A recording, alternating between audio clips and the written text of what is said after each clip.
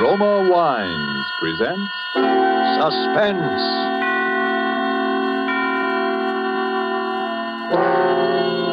Roma Wines, made in California for enjoyment throughout the world. Salud. Your health, senor. Roma Wines toast the world. The wine for your table is Roma Wine, made in California for enjoyment throughout the world. This is the man in black, here for the Roma Wine Company of Fresno, California, to introduce this weekly half hour of Suspense. Tonight from Hollywood, Roma Wines bring you Joseph Cotton in a suspense play called Sneak Preview, which tells of a rather remarkable adventure experienced by that noted director of screen thrillers, Frank Henderson. And so, with Mr. Henderson's by far stranger-than-fiction story, as related and enacted by Joseph Cotton, we again hope to keep you in suspense. Go ahead, please, Mr. Henderson. This all began, you say, 2 weeks ago? Yes, that's right. I just finished the final cutting and dubbing on my newest picture, Escape to Destiny. Think you'll like it, by the way. Lou Ellis says... Yes, go on. Well, I took the film east with me, and the first day I got there, we ran it in the projection room for a few of the boys in the New York office. They seemed to like it pretty well, which, of course... Ruth, now that it's all over, and we're safe... Yes? Well, there's one thing that still worries me. What's that? It's... Ruth... Will you marry me? Darling, that's the one thing I've known the answer to from the very beginning.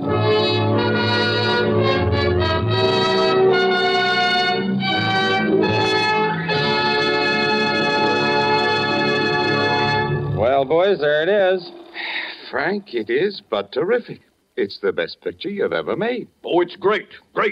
Hitchcock will absolutely quit. No kidding, you really think so? I do, Frank, honestly. I think it even tops Perilous Journey. Definitely. And it's solid box office, Frank. Solid. Well, it's all yours, boys. I can't think of anything more to do to it. We might lighten the music a little under that scene of the wine fellas. I'll get it. Hello? Who? What does he want? Okay, put him on. Hello? Yes, this is Frank Henderson. Who? I don't think I know any Captain McNeil. Oh, well, may I ask why the chief of the Security Bureau wants to... I hope there's nothing wrong. I see. All right, I'll be there.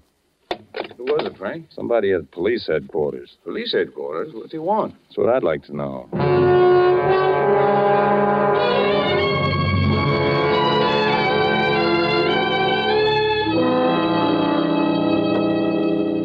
Well, Mr. Henderson, my secretary tells me you were a little mystified. Well, a little, I guess. You never heard of any Captain McNeil? Oh, no. It was just that I didn't think to connect you with the Captain McNeil. Very nicely put, Mr. Henderson. Very nicely put. But you don't need to explain. There aren't so many people as you'd think who'd ever heard of any Captain McNeil.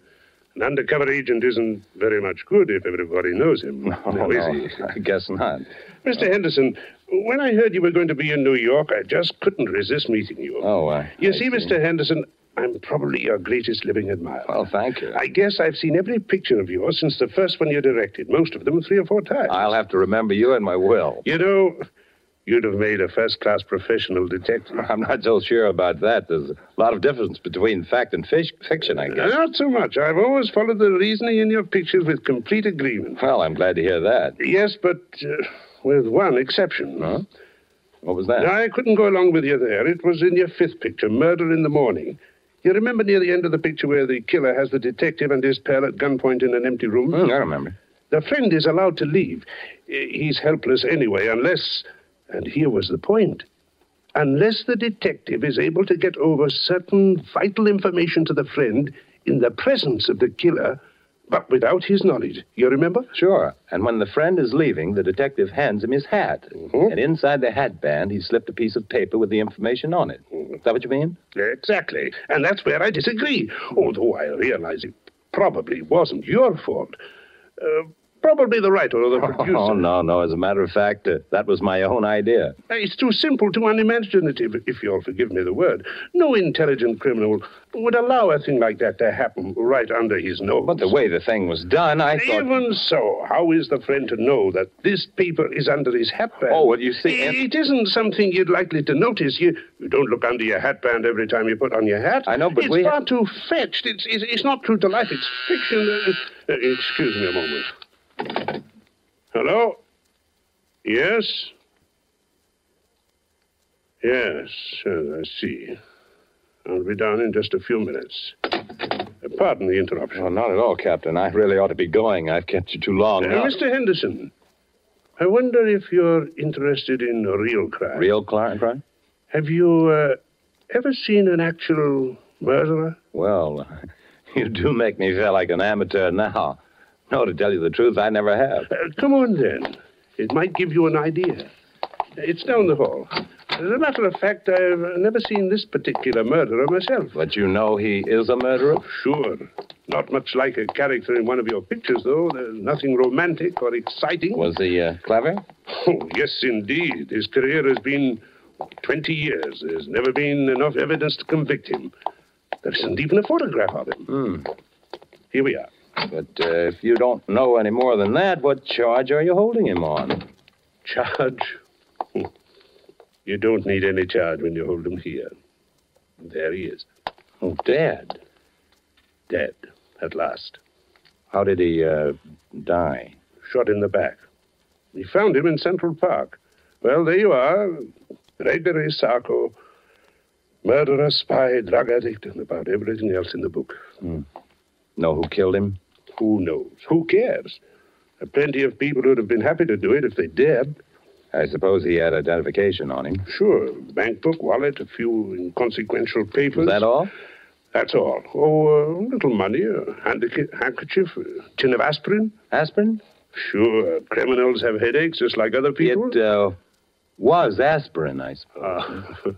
We professionals may not be romantic, Mr. Henderson. We are thorough. Oh, cool. Yes, it was aspirin. I remember you saying he was a drug addict.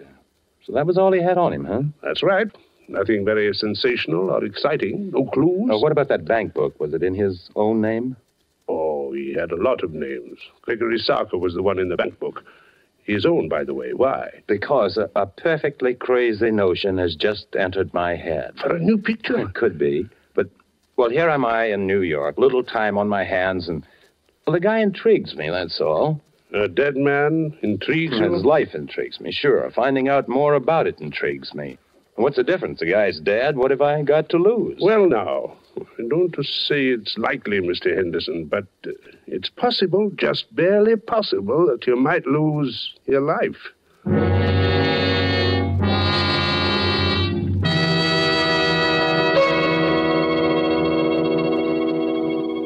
To change from a mood of suspense to one of carefree gaiety, let us wish ourselves away to Havana, Cuba, seated at a table in the fashionable Hotel Nacional de Cuba. Near us, a group of Cubans are entertaining an American visitor.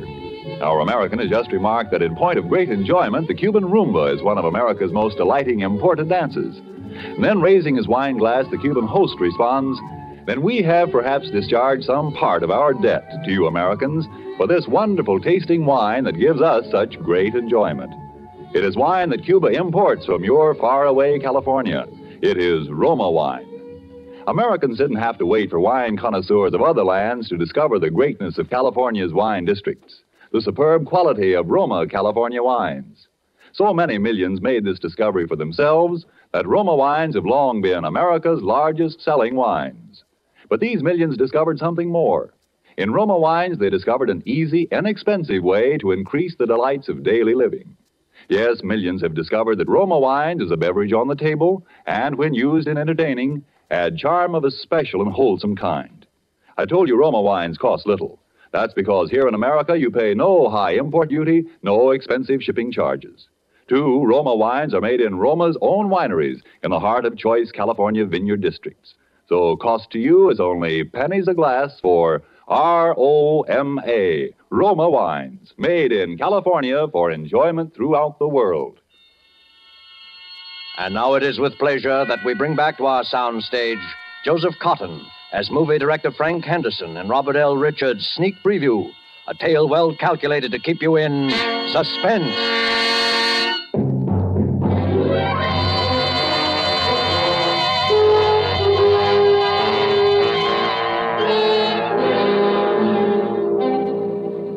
I'm not an adventurous or even a particularly courageous man, and yet suddenly I found myself engaged in what might possibly, as the captain had said, be a fairly dangerous occupation. I pored for hours over Captain McNeil's file on Sarko, even persisting in the face of a sudden and somewhat mysterious reluctance on the part of the captain to have me do so.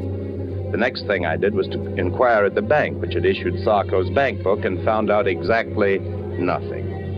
I was pretty discouraged and about ready to quit when I went back to my hotel that evening.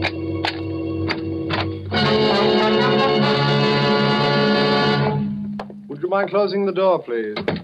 Thank you, Mr. Henderson. My name is Edwards. How do you say? What's the big idea? No, Mr. Henderson. Keep away from the telephone, please. Are you threatening me with that gun? I regret it, Mr. Henderson. I deeply regret it, but unfortunately I cannot deny it. Listen, this whole thing is ridiculous and melodramatic. Mr. Henderson, why are you so interested in Gregory Sarko? Sarko? Yes, Sarko. Just what, if you will forgive a B-picture expression, is your racket? Racket? Oh, no, Mr. Henderson. I just like to make money, that's all. Look, Mr. Edwards, or whatever your name is, if it's any of your business, and I don't see that it is, my interest in Sarko is simple curiosity. I was talking with a Captain McNeil at police headquarters. He showed me his file on Sarko. Of that much I'm quite aware, sir. Well, if you know so much, what are you doing up here acting like a suspense radio character? It may sound silly to you, but it was just that I'd never seen a murderer before, alive or dead, and when I saw Sarko's body at police headquarters, I got interested. Mr. Henderson, would you mind repeating that? I said I got interested. No, you said you actually saw the body of Sarko? Sure. What's so terrific about that? Did you see his face? Of course. What did he look like? Iron gray hair, dark eyes. Yes. Mr. Henderson, we simply must reach an understanding. You've no idea what possibilities this opens for me. Well, I'm no mind reader. Mr. Henderson, may I have your word that you will do nothing unreasonable if I put away this gun? Okay. Thank you. I must administer my eye drops. My eyes are very bad. Perhaps you've noticed. I thought you might have a cold. No, nothing so simple, unfortunately. Congenital weakness. There we are. Now, Mr. Henderson, my interest in all this is very sordid, I'm afraid. Money, to the extent of, shall we say, $300,000. Oh, nice tidy little sum. Half of that sum could be yours, Mr. Henderson. You'll forgive me if I don't jump at such a handsome offer without knowing a little more about it. I might have realized, I suppose, that mere lucre was not paramount to one of your position. Let's leave paramount out of this. Yes. But, Mr. Henderson, it so happens that I can put you in the way of quite a bit of rather special information about Sarko. I shall write several of them down for you here. That's just fine. Write several of what down? Names, addresses, places where you can discover what you want to know. Okay, what's the catch? Mr. Henderson, you must trust me. What do you want? I want very little. But when you've seen these people, and when what they tell you suggests that there is still more to know, come to see me. I've written that address down, too. Good night, and good hunting.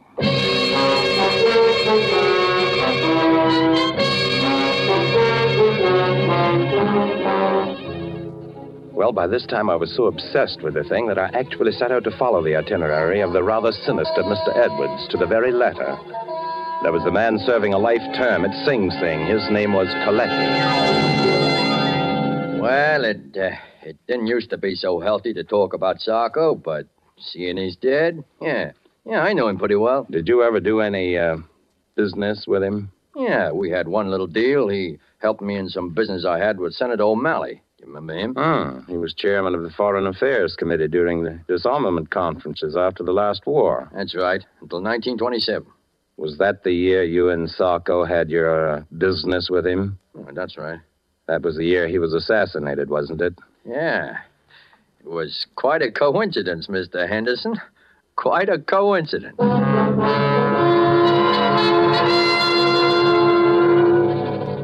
Sarko, huh? I just hope he didn't die easy. I don't think he did from the looks of him. Maybe there is some justice after all. Are you quite sure he was a drug addict? Huh. How do you think I first learned to take this stuff? At the convent?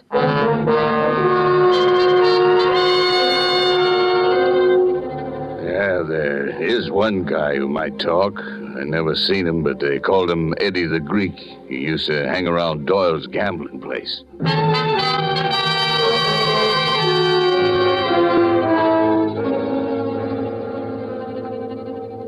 Oh, you see, Mr. Henderson, it all turned out rather well from your point of view, didn't it? In a way. But there are a few little pieces of the picture still missing, eh? You see, that's why I dared hope that you'd come back to see me. That's fine. What about Eddie the Greek? Oh, yes, Eddie the Greek. I hope it won't be too great a shock if I have the strong impression that Eddie the Greek is one of your pseudonyms, Mr. Edwards. Oh, very good, Mr. Henderson, very good indeed. Yes, I have been called that on occasion. Then what's the idea of the wild goose chase? You're supposed to know more about Sarko than anybody. All in good time, Mr. Henderson, all in good time. At the moment, there is a rather more pressing matter. No, is there? Oh, yes. There is the little matter of the $300,000. Look, I'm in a business where they pay pretty good dough, but nobody can earn $300,000 just overnight and be on the level. But, my dear Mr. Henderson, there is no question of earning. Okay. You tell me. Well, it's really quite simple, Mr. Henderson. With the information you possess, together with the information I possess, there is a very liberal and sensible gentleman of my acquaintance who will give us $300,000. Blackmail, huh? Oh, but what possible objection can you have to the transfer of $300,000 from the pocket of one scoundrel to the pocket of another? None, I guess, except that I just don't want to have any part of it. Oh? Not even if it meant your coming into the possession of the final, and I might say the most sensational part of your missing information about Sarko? How do I know you can supply it? Oh, I have something here at my desk which I think you might consider sufficient proof. Oh, yes, here it is. A photograph. But before you look at the face, read the writing across the bottom, please. To my good friend Gregory Sarko from Count Orlando Montecero. He's a quite famous Spanish gentleman, except that lately he's been engaged in some really very subversive activity in South America. Another face, please. But it's Sarko. Rather, shall we say, it is the man whose body you saw at police headquarters. But are you positive? Of course I am. Would you be so good as to write a few words to that effect across the face of the picture? Why? Because I must be sure. And even on our brief acquaintance, Mr. Henderson, I know that you would not write anything above your signature that was not absolutely true. Sure, if it'll make you feel any better, it is true. Here. So, now you see it, Mr. Henderson. You saw this body, you alone, except for one or two police officers with whom I confess it is a little difficult for me to deal. And the body is not that of Sarko. And the real Sarko? Is alive and quite well, I'm happy to say, and here in New York. How could I meet him? Oh, you will meet him, Mr. Henderson, when he pays us the $300,000.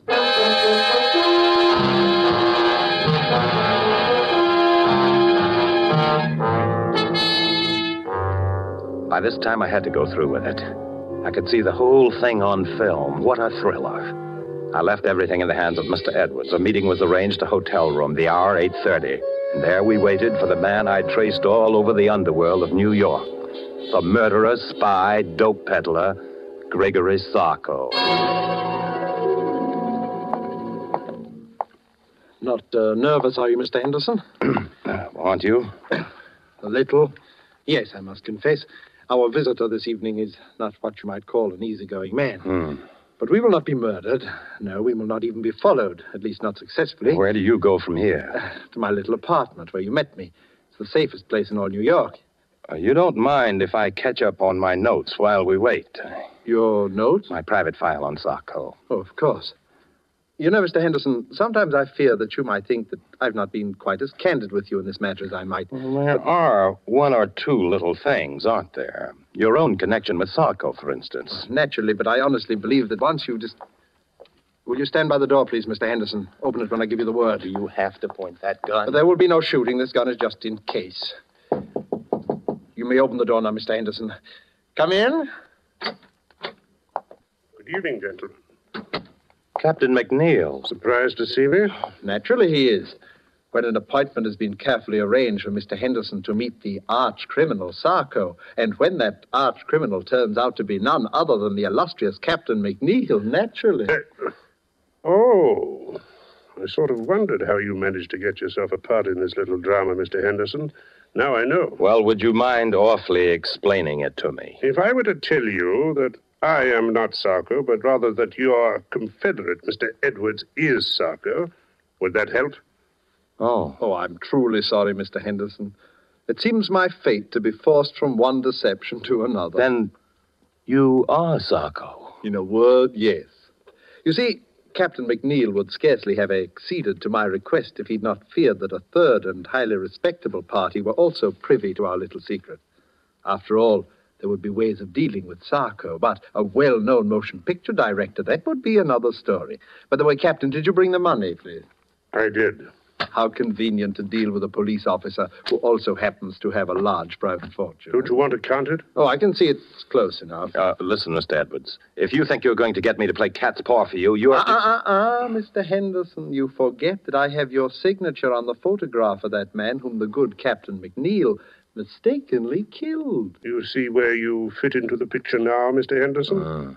And not a very pretty picture either.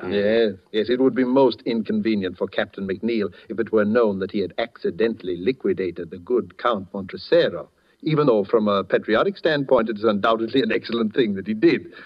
But there might even be international complications, might there not, Captain? Mr. Henderson, if I'd only resisted the temptation to show you that body. If only you had, Captain McNeil. You'll forgive me, gentlemen, if I administer my eye drops. My eyes seem to grow worse as my fortunes grow better. And you'll forgive me if I leave now? Perhaps someday there'll be another meeting. It could happen. Yes, who knows? Oh, your hat, Captain McNeil. Thank you. Good night. So you're the great Sarko, eh, Mr. Edwards? You see why I could not tell you before. Believe me, I wish to, if only because your interest was so flattering. You know, he'll catch up with you someday, Mr. Edwards. Captain McNeil? Not as long as I can prove that he killed Count Montresero. By the way, was that just a sort of happy coincidence for you, or was it? Not quite. I had done some business with the Count which had turned out rather badly. Oh, he was a pure Nazi agent, without doubt. In any event, I was in difficulties with the fellow, and I persuaded him that he could secure some very valuable information if he would appear in New York as Sarko, which he was unwise enough to do. And then you tipped off Captain McNeil that Sarko was in town. You're a pretty clever boy, aren't you, Mr. Edwards? Thank you, Mr. Henderson, thank you. And now may I suggest that we return to my little flat? We? Under the circumstances, Mr. Henderson, I believe it would be safer for both of us.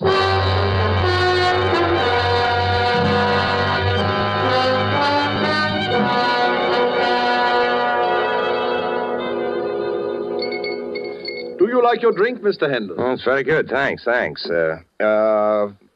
Edwards, I do wish you'd put that gun away. Oh, yes, the gun. Mr. Henderson, I've been trying to think of a way out of this dilemma all evening. I would have liked to spare you this last little deception. What little deception? I'm going to have to kill you. Oh. I am sincerely sorry. You've been a most pleasant companion, but knowing as much about me as you do... May I finish my drink, please? Oh, but certainly. And now, if you'll excuse me for a moment, my eye drops are in my coat in the hall. Oh, by the way, it's useless to try to escape, Mr. Henderson. This is the only way out, and the windows are barred with steel shutters. Thank you for the information. Edwards! Edwards! Dead. Captain McNeil. I take it that someone has just liquidated our friend Sarko, or Edwards, as you prefer. So it would seem. Did you see it happen? No. Did you have much trouble finding your way here?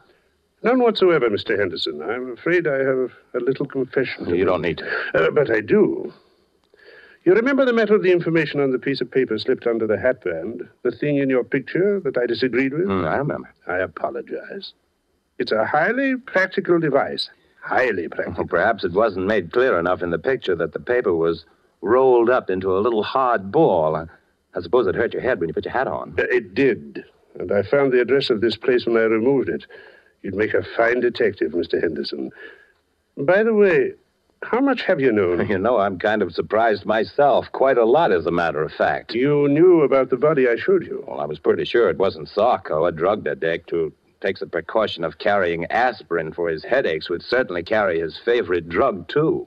I used that in a picture once myself. Don't you remember the Blue Canary? So you did now. So you did. I should have remembered. And I suspected Edwards because of the eye drops. There was nothing the matter with his eyes. His particular brand of drug works on any mucous membrane, including the eyes. Mr. Henderson, you're all right.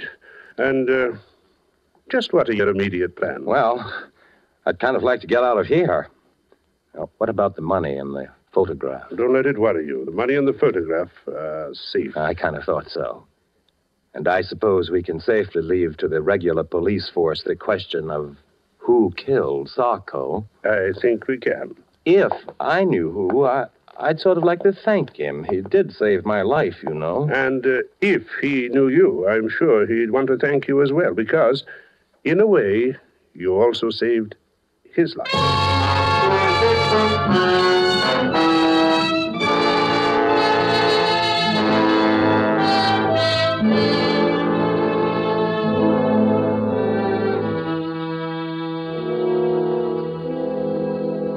Well, that's about all there is to the story. Pretty exciting stuff. Be good material for one of your pictures, I'd think, Mr. Henderson. Yeah, sure it would, sure. For that dumb studio of mine, I called a big meeting just before I left New York, and I told this story, changing a few names and places, of course. And what happened? I don't know, Frank. It's a good story, but I don't know. What's the matter? I think it would make a swell picture. Public would never go for it, Frank. It's too crazy. It's unbelievable. No, I wouldn't buy it. You're entirely right, LG. Don't make sense, Frank. A thing like that couldn't happen. Couldn't happen. Look, I'm telling you that Too arty, entirely too arty. Wouldn't gross a dime. And by the way, Frank, I wanted to talk to you about the new release. Where have you been? Me? Yeah, the last time we saw you, you beat it out of the projection room to see some cop, and nobody's heard a word from you for 2 weeks. Where you been? Me? Oh, I've been around.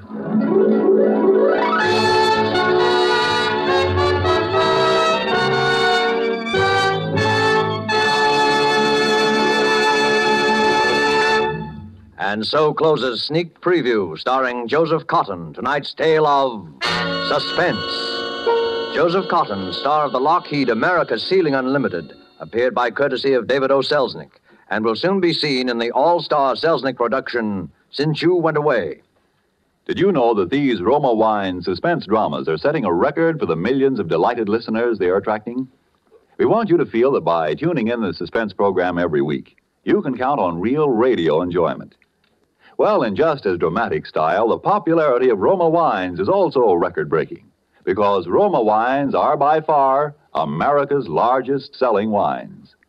Millions make sure of great wine enjoyment simply by asking for Roma wines. Here's something else these millions have discovered. You don't need fancy glassware or a special occasion to enjoy these zestful, taste-delighting Roma California wines. Roma wines possess lip-smacking flavor and zest because they come from Roma Wine's own wineries, right in the heart of the magnificent California wine grape districts. And you can enjoy them as a daily delight because the cost is only pennies a glass.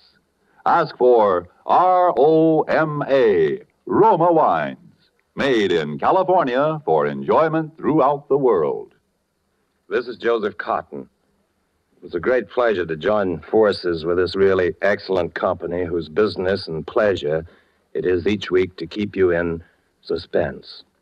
I know you'll want to be listening next week, as I will, when Sonny Tufts will be your star. Suspense is produced and directed by William Spear. Next Thursday, same time, you will hear Sonny Tufts in Suspense. Presented by Roma Wines, made in California for enjoyment throughout the world.